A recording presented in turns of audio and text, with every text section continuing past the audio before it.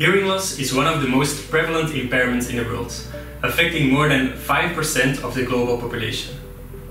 When I would suspect that I might have a hearing loss, I would go to an ENT doctor or an audiologist, and he or she would then do a couple of tests to get to a proper diagnosis.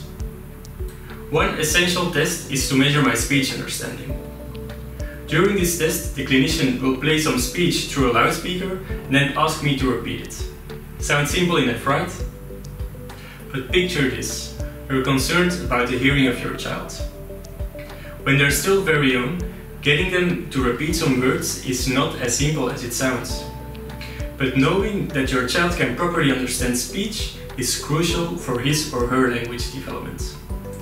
In current clinical practice, it is impossible to test this directly. Therefore, we came up with a solution. Instead of the child having to repeat speech, we measure and analyze his brain responses using EEG while he watches an enjoyable movie.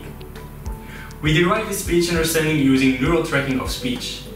Briefly said, it works by decoding features of the speech signal from the EEG and comparing those to the original signal.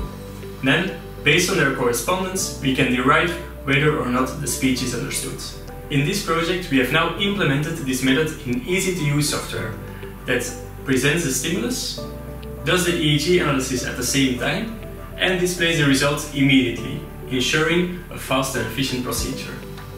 Our software enables measuring speech understanding in children for whom this used to be impossible.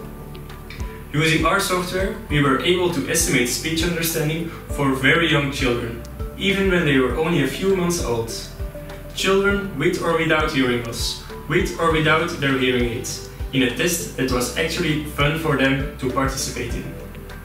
Our very next step is to take our software beyond the university setting. We will very soon conduct a clinical trial, where our software will be evaluated by ENT doctors and audiologists in their clinical routines. In the end, we aim to integrate our BCI technology into the daily clinical practice of hearing care professionals.